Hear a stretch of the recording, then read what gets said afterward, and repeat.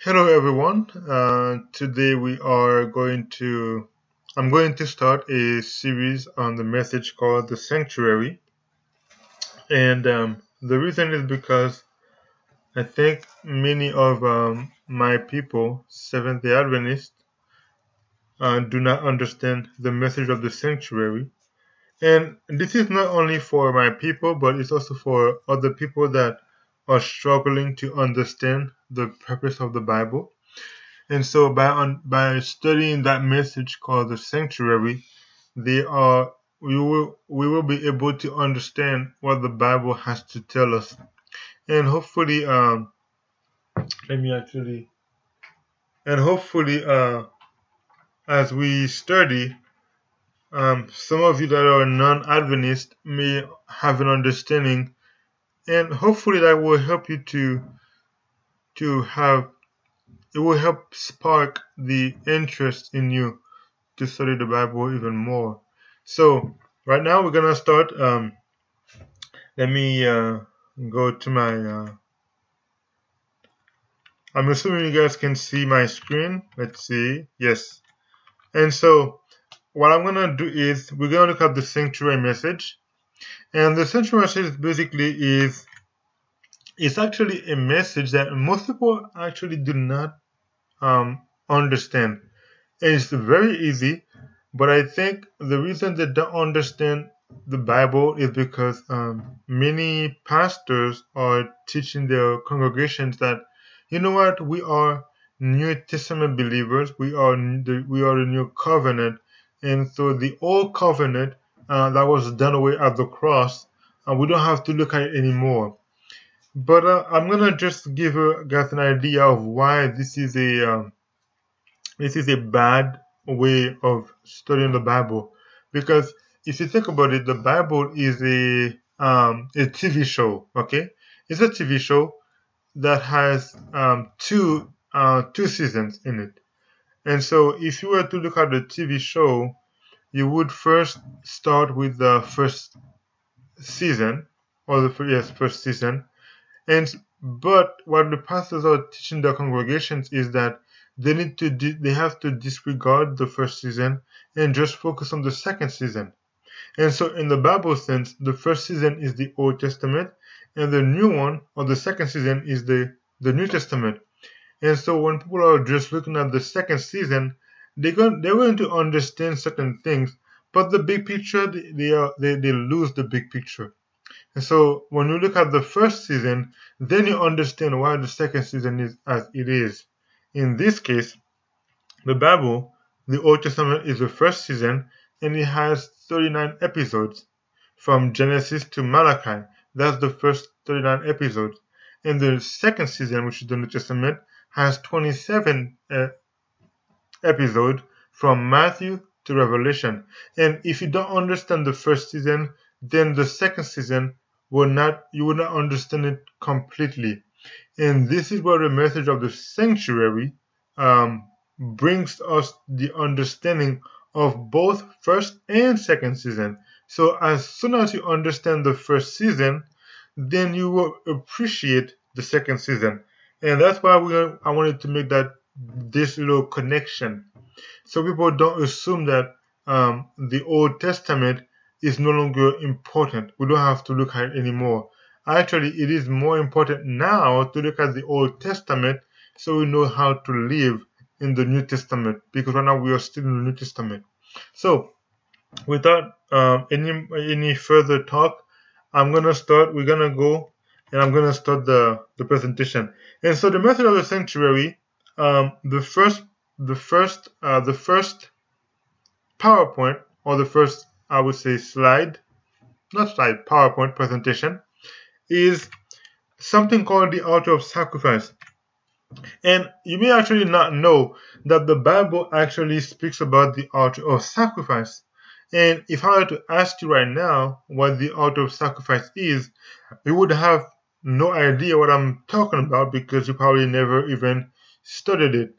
And I think most Christian churches that are non-Adventist, at least I would say most Christian churches Baptist, Methodist, Lutheran, Pentecostal, Episcopal, Anabaptist, Methodist, Anglicans, and Catholics, and all of these other churches that focus on the New Testament will never know what it means to talk about the sanctuary message. As a matter of fact, I went to a discount tire one time to get new tires in my car, and then there was a lady that sat next to me, and I was reading a book called the Manual for.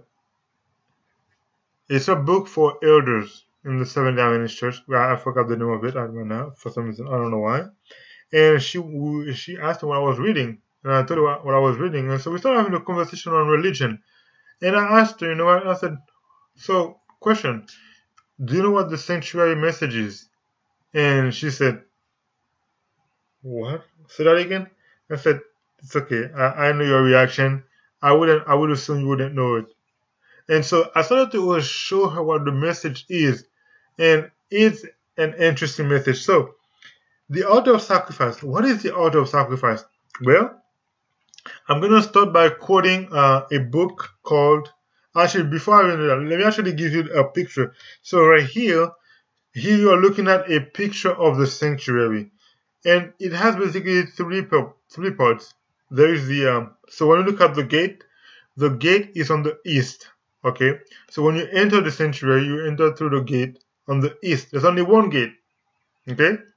And interestingly, there's only one gate to get to heaven, and that gate is Jesus Christ. So I'm just giving you some idea of what the message of the sanctuary is, so you can start to rejoice in that message, because as soon as you understand that message, I can assure you, you're going to love the Bible even more. So when you get into the gate on the east, the first thing you find is the altar of offering, or altar of sacrifice. And then after you pass the altar of sacrifice, you get to the bronze laver. And if you look out on the left of it, you're going to see it says courtyard. So that means when you enter the gate of, like, think of it as when you enter somebody's house. As you enter the gate, you get to the courtyard or backyard, things like that. And then you enter the first door, which is to the living room or a kitchen or something like this. You get the point. So here we have the altar of offering or altar of sacrifice, and then you get to the bronze laver.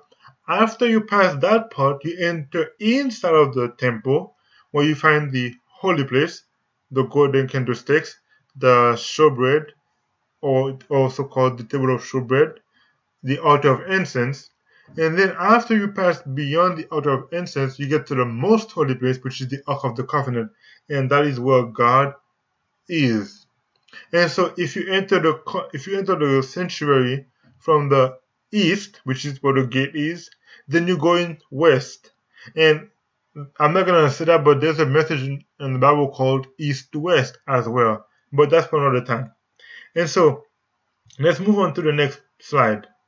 I'm going to read in this book called Review and Herald, November 27th, 1883. It says, in his word, God has revealed saving truth, meaning in the Bible, God has revealed saving truth. As a people, we should be earnest students of prophecy. We should not rest until we become intelligent regarding the subject of the sanctuary, which is brought out in the visions of Daniel and John.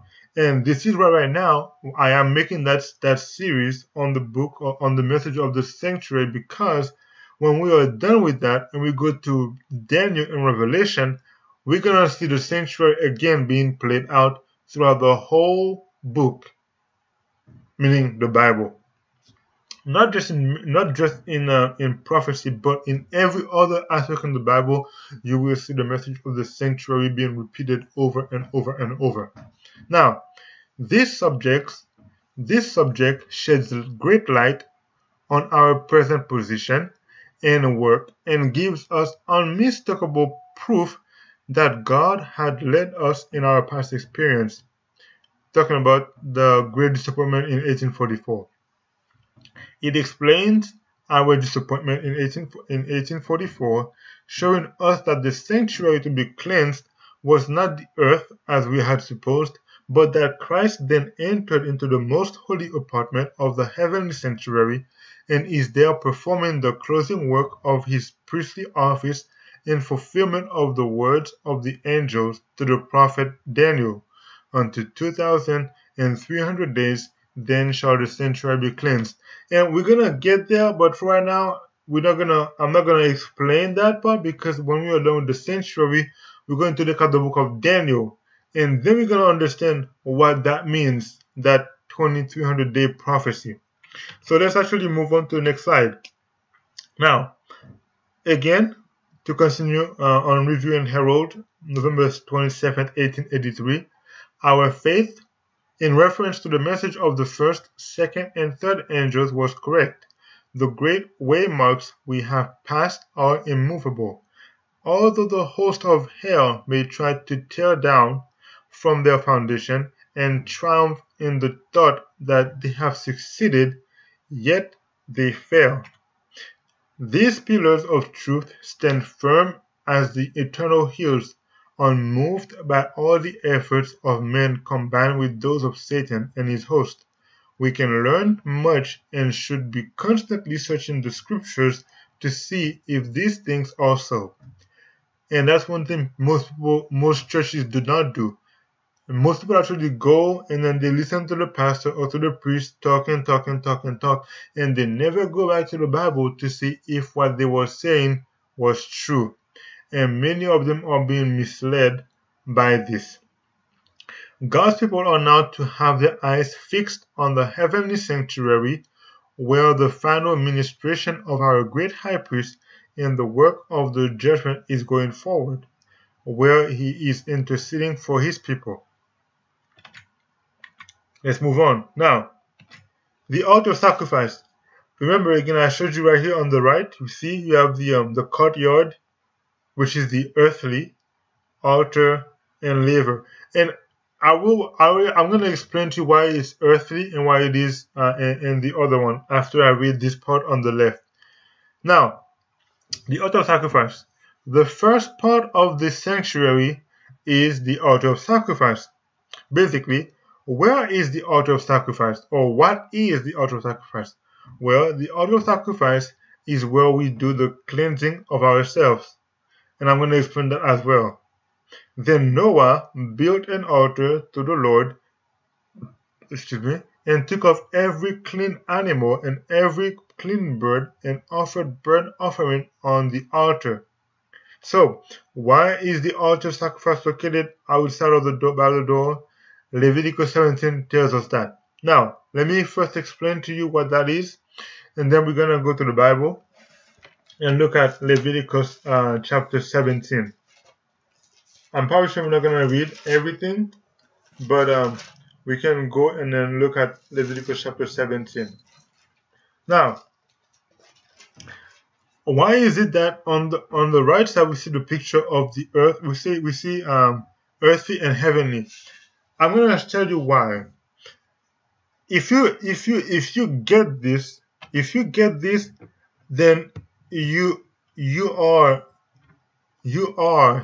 a person that will enjoy the rest of the Bible. The earthly is the courtyard, and the heavenly is the holy and most holy place.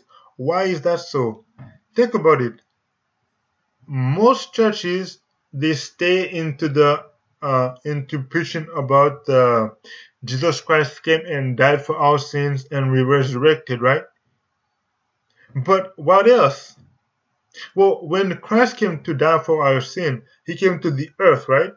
So Jesus' sacrifice on the cross is the altar of sacrifice, which happened on the earth.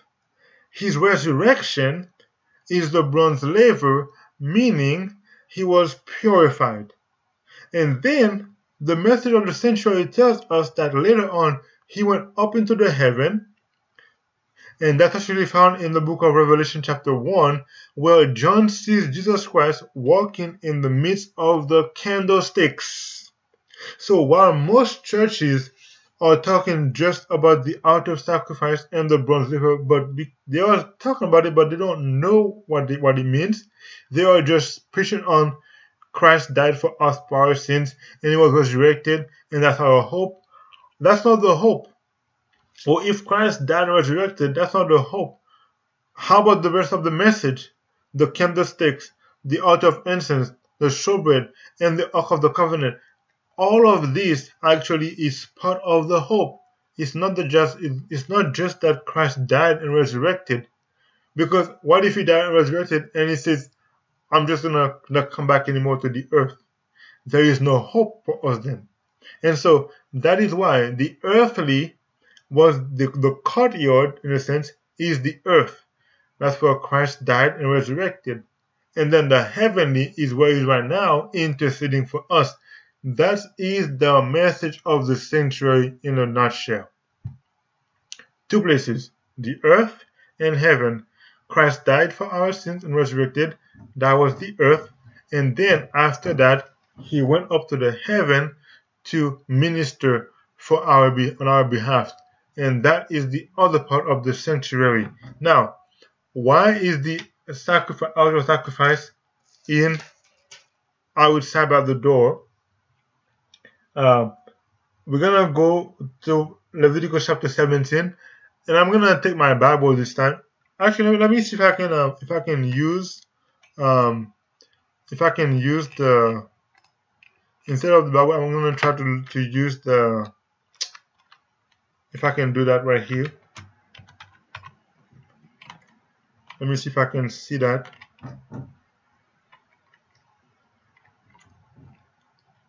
Okay, no, I will not be able to see it. So I'm gonna have to use my Bible in that case then. I was trying to use the screen for but I couldn't. Now, Bible says, Leviticus chapter 17, and the Lord spake unto Moses, saying, Speak unto Aaron and unto his sons and unto all the children of Israel, and say unto them, This is the thing which the Lord has commanded, saying, What men soever there be of the house of Israel. You know what? Let me go to the New King James instead. I know some people may not be able to catch the Old English of the King James Version. Verse number 3, Whatever man of the house of Israel who kills an ox or lamb or goat in the camp, or who kills it outside the camp, and does not bring it to the door of the tabernacle of meeting to offer an offering to the Lord before the tabernacle of the Lord, the guilt of bloodshed shall be imputed to that man. He has shed blood, and that man shall be cut off from among his people, to the end that the Israelites may bring their sacrifices which they offer in the open field, that they may bring them to the Lord at the door of the tabernacle of meeting to the priest, and offer them as peace offerings to the Lord. And the priest shall sprinkle the blood on the altar of the Lord at the door of the tabernacle of meeting, and burn the fat for a sweet aroma to the Lord. They shall no more offer their sacrifices to demons, after whom they have played the harlot. This shall be a statute forever for them throughout their generation. So, and we can read throughout the rest of the chapter of Leviticus 17. What it means is, by looking at, let me go back to the slide before that. So right here, by looking at the gate, if you were to kill an animal outside of the gate, meaning it is not for God. For if you are trying to kill an animal for your sin and you kill it outside of the gate, it's not for God. It has to be inside of the gate on the altar of sacrifice. And you can see the little horns on the four corners. That's for the priest to put the blood on the horn. And later on, we'll see what the horn actually means. But for right now, that's the purpose of it. So what it means is, when you get inside, is only when you get inside of the gate or through the gate that anything you're going to be doing is for God, and then God will accept that sacrifice because you wanted Him to forgive you of your sin. And the altar of sacrifice is the first place to start. In a spiritual sense, the altar of sacrifice represents repentance of sin. You want God to remove sin. And I want to ask you that question. Do you know what the name Jesus means? What does Jesus mean? And I can promise you, the 99% or 90% of Christians do not know what Jesus means. And I want to tell you that I'm going to wait for your answer. I would not tell you what Jesus actually means. I'll wait for your answer in the comments after. And so when you put the comment, tell me, what do you think the name Jesus means? And then I'll tell you what it means. For right now, I will not say it. Let's move on. Let's move on to the next part. Now, he, Jesus, the Son of God, the promised one of Israel, whose power had conquered death and called its captives from the grave. That's actually Matthew chapter 27. Was in tears, not of ordinary grief, but of intense, irrepressible agony. His tears were not for himself, though he well knew whither his feet were tending. Before him lay Gethsemane, the scene of his approaching agony. The sheep gate, interestingly, the sheep gate, whoa, that's a big word. The sheep gate, remember, there was a gate where you bring in the sheep or the goat or the bull. Yes, the sheep gate. The sheep gate. So when you pass through the gate, the first thing you're going to get to is the altar of sacrifice. So the sheep gate also was in sight, through which for centuries the victims for sacrifice had been led, and which was to open for him when he should be brought as a lamb to the slaughter. And so Jesus Christ, looking through the gate, he was going to walk through the gate, and the first thing he was going to go through was the altar of sacrifice, where he brought himself as a lamb to the slaughter. The altar of sacrifice points to the sacrifice of Jesus Christ on Mount Golgotha. Not far distant was Calvary, the place of crucifixion. Upon the path which Christ was soon to tread must fall the horror of great darkness, as he should make his soul an offering for sin. By the way, if you keep hearing the window behind me making noise, because we have a high wind outside, so it's pushing it, so that's the case. And so that was taken from the book Great Controversy, page 18 and page 19. And so as soon as you get through the gate, the first thing you get through is the altar of sacrifice. Let's move on. I have seen a device representing a bullock standing between a plow and an altar, with the inscription, ready for either, willing to swelter in the weary furrow, or to bleed on the altar of sacrifice. This is the position the child of God should ever be in, willing to go where duty calls, to deny self, and to sacrifice for the cause of truth. And actually, if you think about it, another aspect of the message of the altar of sacrifice was Jesus said, "If any man will come after me, let him deny himself and pick up his cross daily." And so the picking up the cross is the altar of sacrifice. Did you guys catch that? I don't know if you guys caught that part, but if you caught that part, praise God. Now, the Christian church was founded upon the principle of sacrifice. Interestingly, if any man will come after me, says Christ, let him deny himself and take up his cross daily and follow me. Now I hope you caught that part. He requires the whole heart, the entire affections. Testimony for the Church, Volume 5, page 307, paragraph 1. Let's move on. The Lord has a great work for us to do, and He invites us to look to Him, to trust in Him, to walk with Him, to talk with Him. He invites us to make an unreserved surrender or sacrifice of all that we have and are to him, that when he shall call upon us to sacrifice for him, we may be ready and willing to obey. And Romans chapter 12, verse 1 says, Now I beseech you, brethren, to bring your body as a living sacrifice unto God. I'll basically paraphrasing that part for you. Moving on. We shall enjoy the fullness of divine grace upon only as we give all to Christ. We shall know the meaning of true happiness only as we keep the fire burning on the altar of sacrifice. God will bequeath the most in the future to those who have done the most in the present. Each day, under different circumstances, he tries us, and in each true-hearted endeavor, he chooses his workers, not because they are perfect, but because they are willing to work unselfishly for him, and he sees that through connection with him, they may gain perfection. Our High Calling, page 191. Now, the altar of sacrifice, what is it? Well, let's go to the book of Exodus chapter 12, from verse 1 to verse 12. I show you the whole chapter, but I'm not going to go through all the chapter.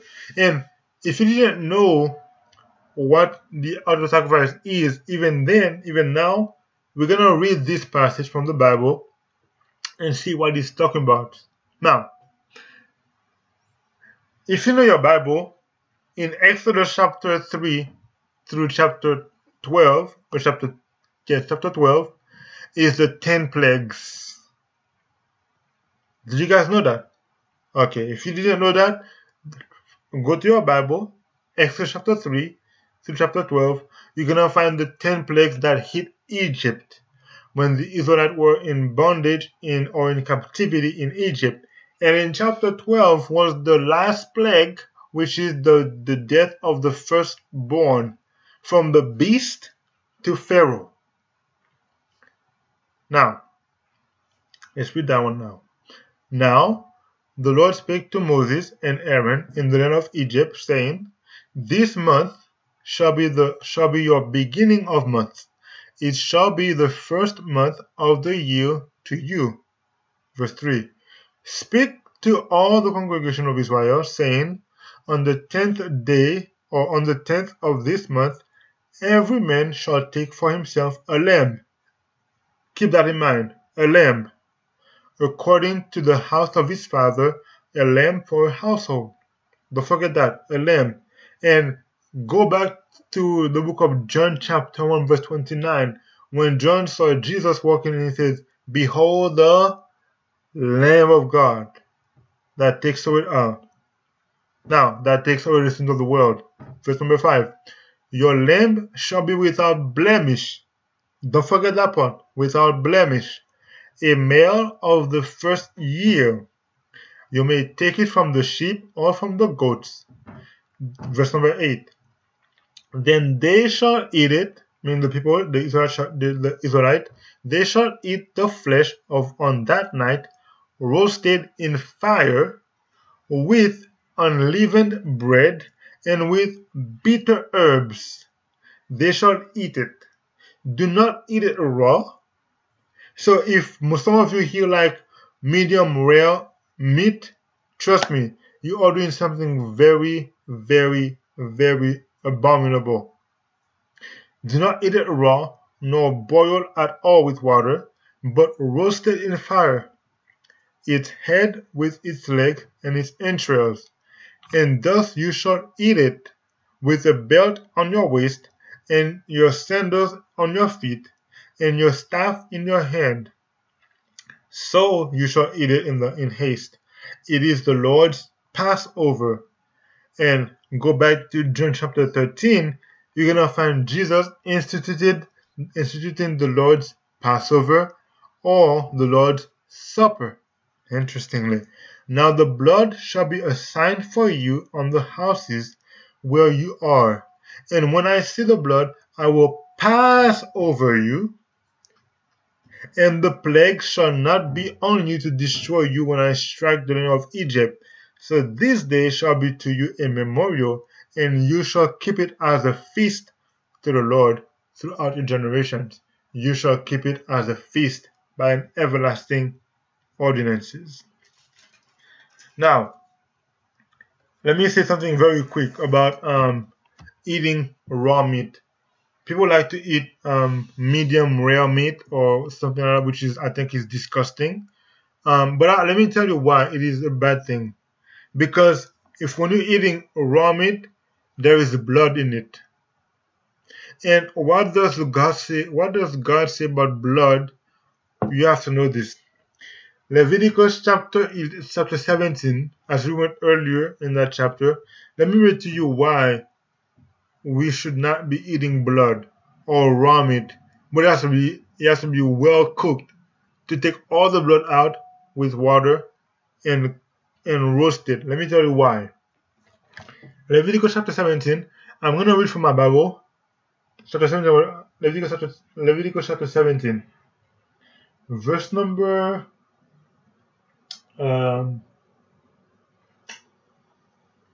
verse number 9 or verse number 8.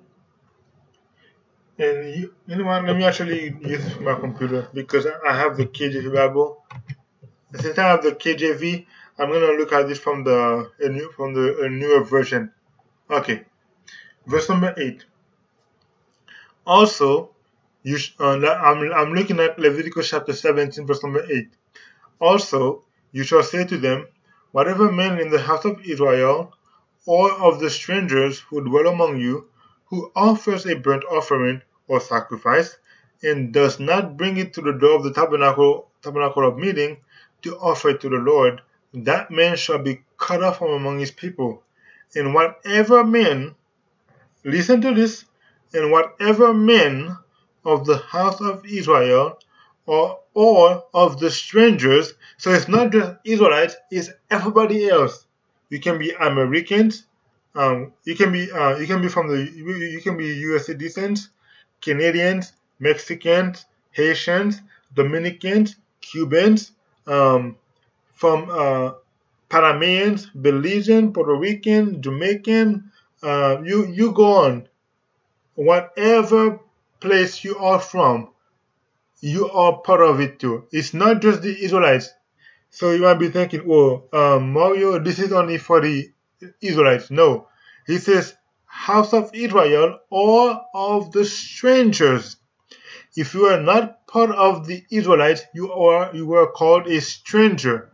So that means anybody else in the world, including Israelites, it says this, whatever man of the house of Israel or anybody else on this planet who dwell among you, who eats any blood, I will set my face against that person who eats blood, and I will cut him off from among his people, meaning God will destroy you or kill you. Why?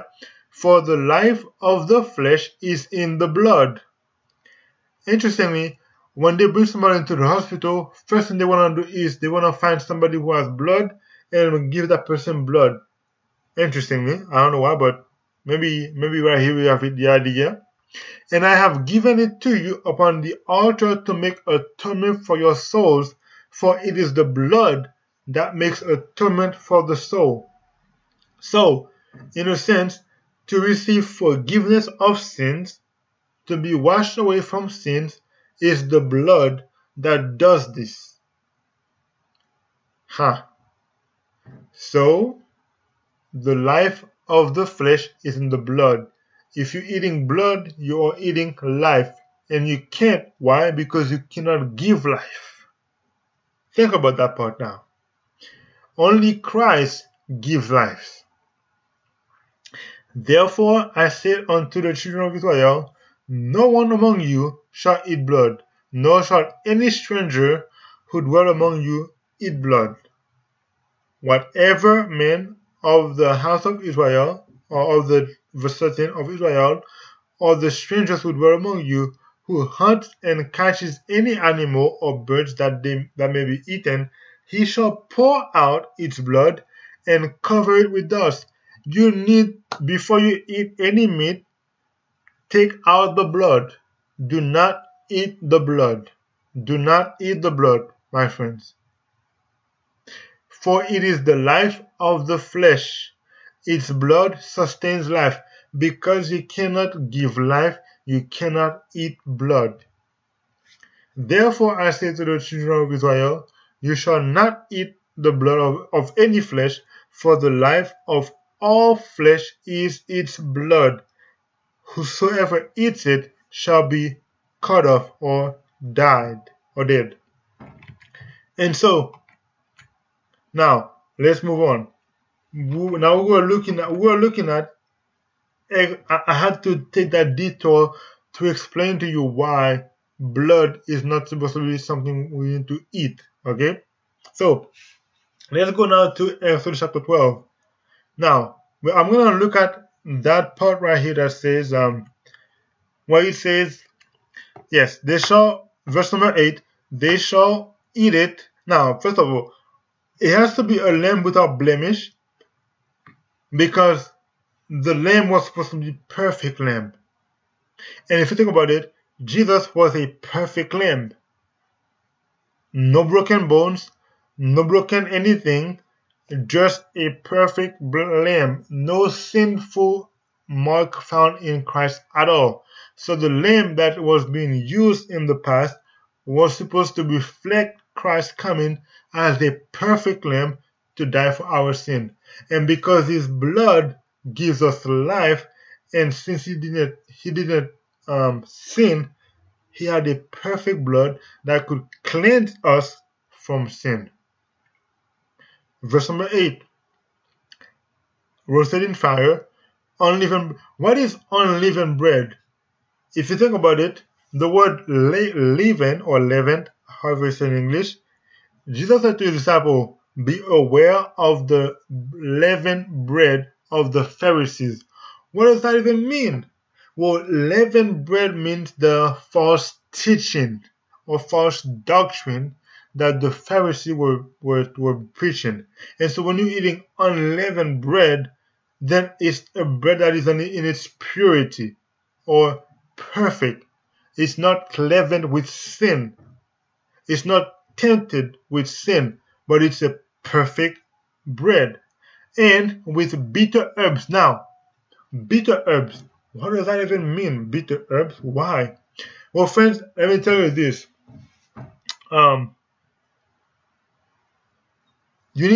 We have to feel bitter against sin. We have to have a sorrow for sin. We have to be in a state where we hate sin so much that we won't even want to think about sinning. Bitter herbs. Bitter herb means you want to pour out your soul to repent of your sin. And again, the question is, what does Jesus mean? Put your comments down when you see this video. Put your comments down and let me know what you think about it. What does Jesus mean? Now, and everything else is basically in this chapter. Now, what is the Passover? Well, God says it himself. The Passover is when he sees the blood on the door of the post, or the post of the door, he will pass over the house. And that's what the word Passover means. And what does that mean for us today? Well, it means that God did not desire to see animals being killed for the forgiveness of sins. These were basically representations of the great sacrifice of Jesus Christ. And I give you right now two places, Hebrews chapter 9 and chapter 10. Go back and read that for yourself. And right now we just looked at Exodus chapter 12 verse 1 to verse 12. And so this was a what you call it again? A covenant for us to learn from. Not that we have to do it anymore, but we have to learn from that. And so what does that mean for us today? Well, friends, if you think about it, anything in the Bible has to be also applicable for us today. And so, what is the sacrifice of Christ? How is that applicable for us today? Well, let's see. And that's why I'm gonna now go now to present application in our time. Anything that happened maybe in the past, I don't know, 5 or 10 years is something for us to learn to understand what's actually going on. So, is relationship with God costly? Catholic Herald. Well, I found that post that was in June 2015 and says from Bishop David McGaugh. He says, to live as God's children, we must sacrifice something of our sinful past. And as the Seventh-Day Adventists, Bible-believing Christians, even though I do not agree with the teachings of the Catholic Church, or I mean the papacy in the sense, I said it again, not the people, but the teaching. I love I love everybody, but the teaching that they teach, or the Catholic Church teaches, I am against it because it is not biblical. Now, even then, this right here, I do agree with it because it is true that as God's children, we must sacrifice something of our sinful past, and that is leave sin alone. Leave sin, sacrifice sin, leave sin alone, and let Christ's blood purify us from sin. Now, let's see what it says. Now, and it says right here, for a nomadic people, the sacrifice of any animal was costly.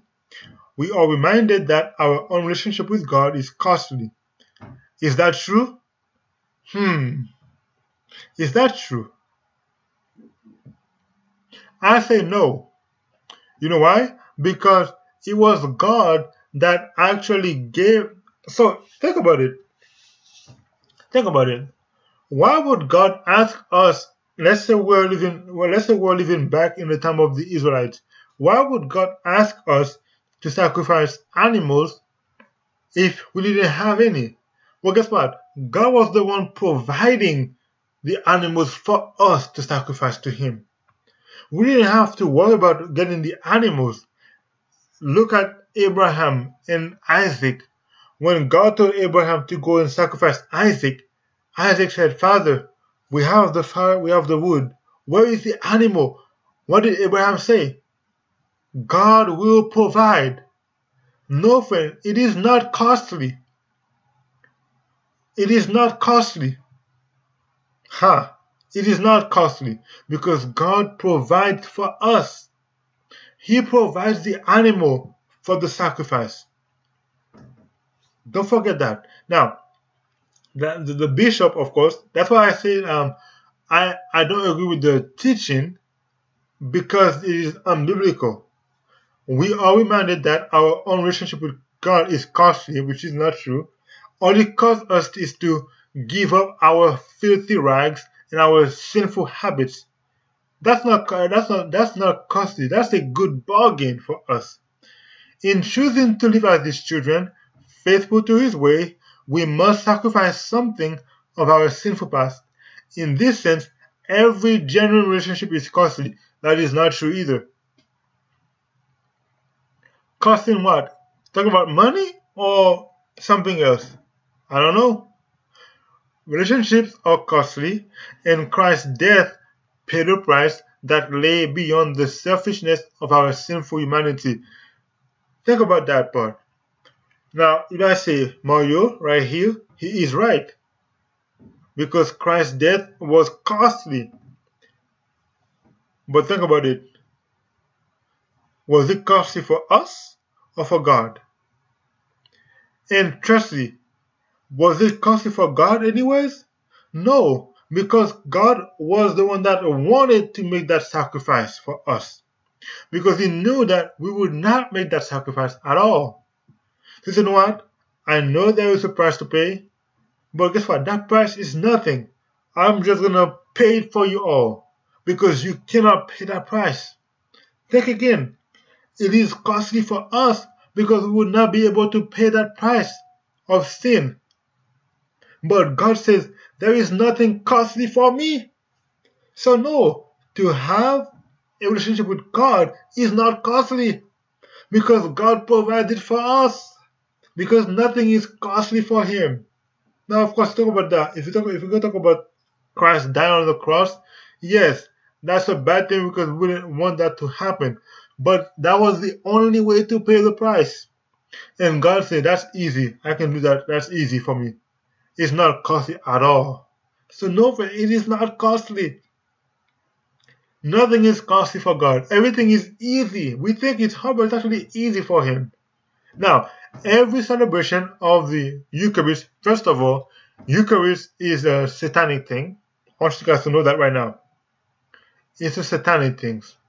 Because in the Eucharist, the priest or the papacy or the Catholic Church believe that they can recreate the body of Christ. That is blasphemy, and that is called spiritualism. Yes. And if there are any Catholic right now that's going to be listening to that, if there are any Catholic right now listening to this, I want you to know I have nothing against Catholic people, but that teaching of the Eucharist is of the devil. Because the Bible does not speak about this at all. As a matter of fact, they do it thoroughly the wrong way. Look at how Jesus Christ instituted the Lord's Supper and see if that's the way they actually do it in the churches today. No. The Eucharist means that the priest can recreate the body of Christ, literally. And that is blasphemy. Every celebration of the Eucharist is a communion with the body and blood of the Lord. And frankly, only the priest gets to drink the wine, in a sense. Jesus Christ gave the bread and the wine to all the disciples. But the priests, what they do is they only give is that even the bread? Nah, it's actually nothing. A reminder that Christ has already paid the price for a relationship that we should never take for granted. His life poured out on the cross would become the price of a new covenant, a new relationship with the Father. To receive His body and blood in Holy Communion is to give ourselves completely to a life lived with God. We become one with Him who was sacrificed, and in so doing, we sacrifice ourselves to His will. And He says it's costly. That is not costly. Because all you're sacrificing is the pleasure of this world. That is not costly. We think it is costly because we love the world more than we love God. That's why we think it's costly, but it is not costly. Jesus said, why a man would will the whole world and lose his soul? Or what would a man give for his soul? Nothing.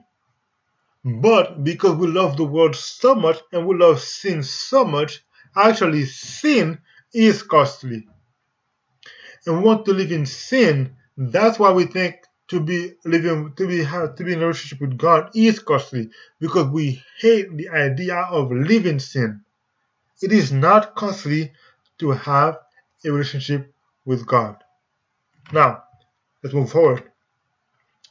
So, I say this to you. If anyone says having a relationship with God is costly, it is because this person does not have a personal relationship with God. What it means to walk with God. To have a personal relationship with God means to walk with God. Amos 3 verse 3 says, can two walk together lest they agreed? Genesis chapter 5 verse 4 says, and Enoch walked with God, and he was no more, for God took him to heaven. How is that costly? It is not costly. Is it? No. How many of you want to go to heaven? I'm sure most of you will say, I want to go to heaven. But when it comes to costly, is that costly? No, it's not costly. If anyone says, second one, if anyone says having a relationship with God is costly, it is because this person have lost faith in God. That means to be hopeless. Hebrews chapter 11. Go with that for yourself. That's the book of the faith. If anyone tells you that having a relationship with God is costly, it is because this person does not love you whatsoever. Why? Because it means that that person does not love Christ either. Why? Because if you love God, you will keep His commandments. If you love God, you will leave sin behind.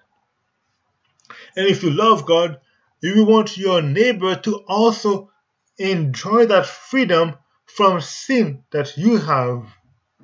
It is not costly. If any man says having a relationship with God is harmful or hurtful, it is either this person is an apostate Christian, or the man of sin, or son of perdition, or the Antichrist. And right here, I leave a link for you on the bottom. You can look it up whenever you want. Now,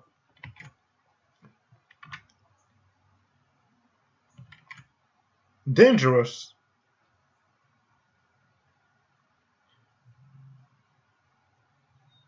National Catholic Reporter. Church is essential for faith. There are no free agents, the Pope says. And of course, as a Seventh-Day Adventist, I want to tell you, I don't hate the Pope. I hope he actually repents and follows Christ. But what he says here is very harmful for people that want to actually live in a relationship with Jesus Christ. Let's see what he says.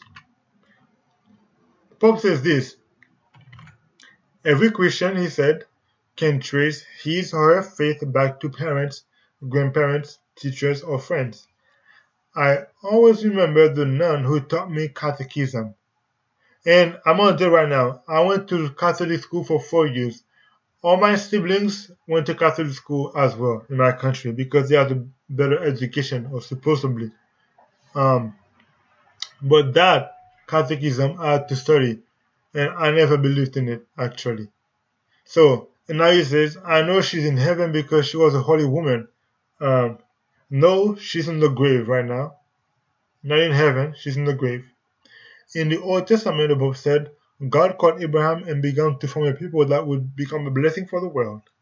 With great patience, and God has heard of it, He prepared the people of the ancient covenant, and in Jesus Christ constituted them as a sign and instrument of the union of humanity with God and unity with one another. Pope Francis described as dangerous the temptation that believe that one can have a personal, direct, immediate relationship with Jesus Christ without communion with a mediation of the church. Think about that part.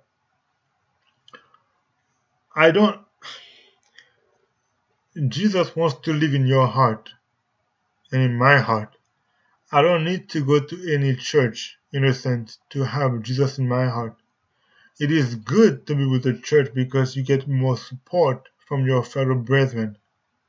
But you can have a personal, direct, immediate relationship with Jesus Christ. Remember again? I said at the end, if anyone says having a relationship with God is harmful or hurtful, the person is either an apostate Christian, the man of sin, son of perdition, Antichrist, and the Pope just said the exact same thing. Let's see. Obviously, he said, it is not always easy to walk the path of faith with other people. Sometimes it's tiring, It can happen that a brother or sister creates problems for us and scandalizes us, but the Lord entrusted His message of salvation to human beings to us to witnesses, He said. It is through our brothers and sisters with their gifts and their limits, the Pope said, that He comes to us and makes Himself known. That is not true. It is from us studying His Bible, His Word, that Christ comes to us. This is what belonging to the church means. Remember, being Christians means belonging to the church. That is a false statement. If your first name is Christian, your last name is member of the church. That is a lie. Because, and I'm going to tell you exactly why it is a lie. At the end of his talk, Pope asked people to join him in things like that. Or actually, he said to join him in a prayer and praying that they would never give into temptation of thinking you can do without others, without the church, that you can save yourself, or thinking you can be a laboratory Christian. Now, let me tell you why this is actually a lie. Okay? Here, Christians, he said, are not manufactured in isolation, but belong to a long line of believers who handed on to the faith and challenge one another to live it fully. Yeah, now, again, Review and Herald. Let me actually move that right here. Nope. Let me actually move this one right here. Review and Herald. Let's say this. Let church members bear in mind that the fact that their names are registered on the church books will not save them. They must show themselves approved of God, workmen that need to be not to be ashamed. Day by day, they ought to build their characters in accordance with Christ's direction. They ought to abide in Him, constantly exercising faith in Him. Thus they will grow up to the full stature of men and women in Christ. Wholesome, cheerful, and grateful Christians led by God step by step into clearer and still clearer light. Second part, many of those whose names are registered on the church books are not Christians. They have not a genuine experience. If they were copying their pattern, Jesus Christ, they would pray more and quarrel less. They would strive to be laborers together with God. Their sincere faith in Christ would lead to entire dependence on Him and perfect cooperation with Him. Now, let me say this to you. This is the last slide.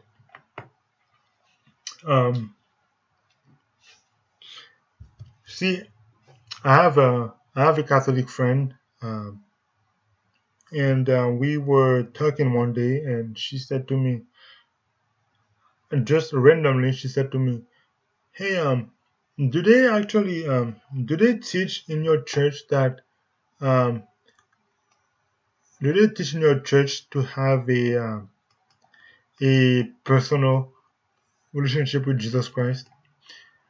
And she said, because in my church they don't. They actually discourage to have a personal relationship with Jesus Christ. And I told her, yes, I know that already. But in my church, that's the first thing we do. The first thing we introduce the youngsters is to have a personal relationship with Jesus Christ. And so what I'm seeing is you can do all the rituals as you want, as my Catholic friend does. She goes to every single ritual and all the things that they have to do, but it's not fulfilling. You know why? Because Jesus Christ is missing. And so to say to somebody that to have a personal relationship with Jesus Christ is not a good thing, then you must be against Christ. And if you're not gathering with Christ, then you are scattering abroad. And so that was the altar of sacrifice. We need to sacrifice something in our past, and that is sin. We need to sacrifice sin. We need to become more like Christ in character. That's exactly what he wants us to do, is to leave sin behind and to accept his sacrifice on the cross for us. Now again, the question is this: what does Jesus mean? And I think if you understand what Jesus means, it will give you a different aspect of what life should be as a Christian. So friends, today is Sabbath, May 16th, 2020. And we looked at the first PowerPoint on the message of the sanctuary called the altar of sacrifice. And so next Sabbath we're going to look at the second part, the bronze laver, and see what God has for us in the bronze laver. Until then, I hope you have a great rest of the Sabbath, and I hope you guys to have a good week beginning as of tonight. And I will see you again next Sabbath, May 23rd, 2020. If I don't see you at all, or if I don't see tomorrow, if I die today, or anytime during the week, because that's possible, I hope that this message may give you a boost start into falling in love with the Bible again. And if I don't see you again, I hope to see you when Christ comes the second time. Until then, bye for now.